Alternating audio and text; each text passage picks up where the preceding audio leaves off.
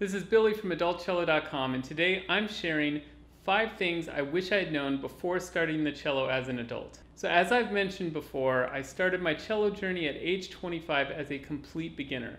I couldn't read music, I didn't know what a half note was or what it meant when I heard so-and-so's cello sonata in G minor. If you're in the same shoes as I was, then I guarantee that taking these 5 points to heart will be a tremendous boost to your learning curve, and the faster we can get past the choppy shoreline of beginner playing and into the deeper waters of musicianship, the more rewarding and enjoyable you're going to find the experience. Before we get going, please consider subscribing and hitting that like button below. Alright, number 1, ear training, or more specifically, developing excellent relative pitch, because if you can hear it, you can play it. To be clear, I'm not talking about perfect pitch. Relative pitch is the ability to hear and recognize musical intervals. So for example, can you hear the difference between these two intervals?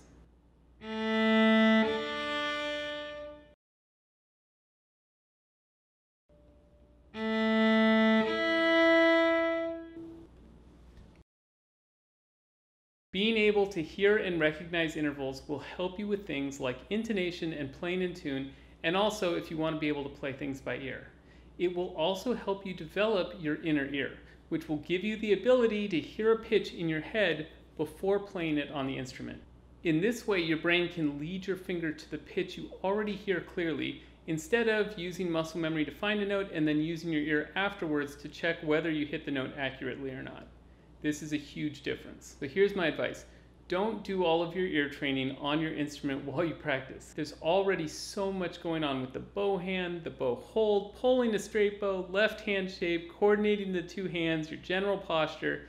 To get ahead of the game, practice interval ear training off the cello. I've got a link to my favorite ear training tool in the description below. Alright, number 2, get obsessed with your bow arm. Yes, your bow arm. It's really easy to fixate on the left hand. We all want to play in tune, and the rapid fingerings can seem so complicated compared to the bow arm. But once you have your basic left hand shape developed and you're somewhat comfortable with the fingerboard, I found awkward bow use is more often the culprit for any problems that arise.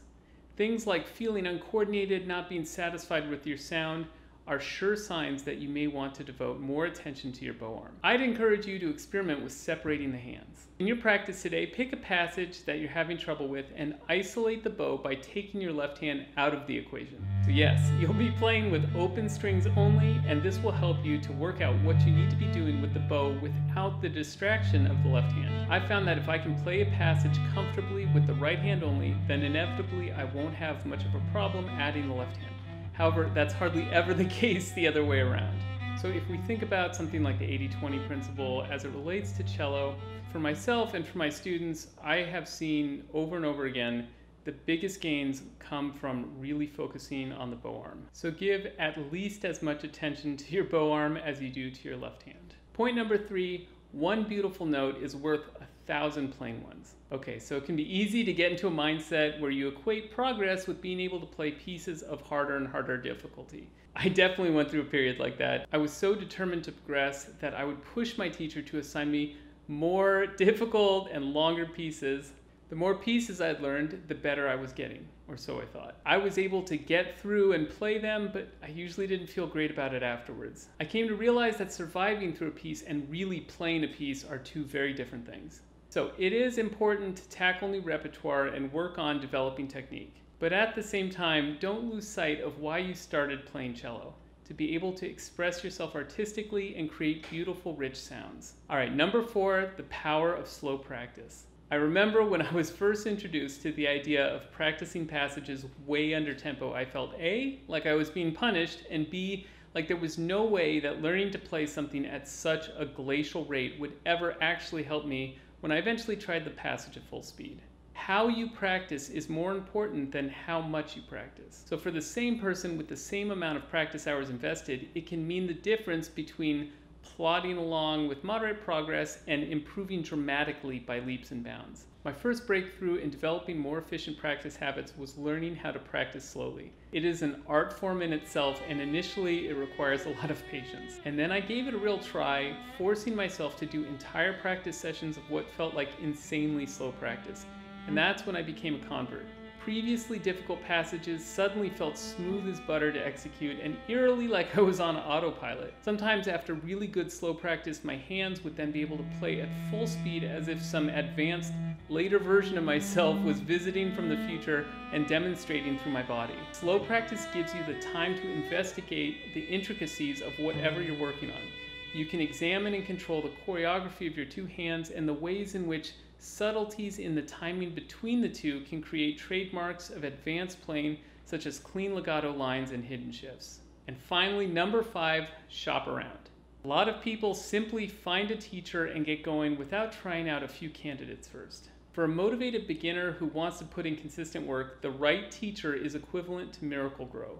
You will learn at a faster rate and build a solid technical foundation so that you don't end up having to rebuild your technique or fix bad habits down the road. Okay, so what does the right teacher look like? As you can imagine, I think different people will benefit from different teaching styles and personalities, but here are 2 guidelines. I would first make sure that your teacher plays the cello well. You may not be a string connoisseur yet, but you can still look for obvious red flags. Do they seem very physically tense when demonstrating, or do the demonstrations sound clumsy or unmusical to you? Since so much of your initial lessons will likely involve teacher demonstrations, I think it's ideal if you really like the way your teacher sounds as a player. So now a warning. I'm not saying that a better player is invariably going to be a better teacher. Just as in sports, the best performers don't always make the best coaches. The second thing to look for in a teacher is a good connection personality-wise. Just as with colleagues at work, you want to find someone who really knows what they're doing and who's also a pleasure to work with. Bottom line, my advice would be to do a trial lesson or 2 with a few different teachers that seem like possible candidates. Most likely one of them will pull ahead of the pack and be a clear winner. So there are my top 5 things I wish I knew starting the cello as an adult. At the end of the day, the most important thing is to get started, so I wouldn't obsess over getting off to the perfect start. But if I had known these 5 points ahead of time, I would have benefited enormously from them. If you haven't done so already, please consider subscribing to my channel, and thanks so much for watching.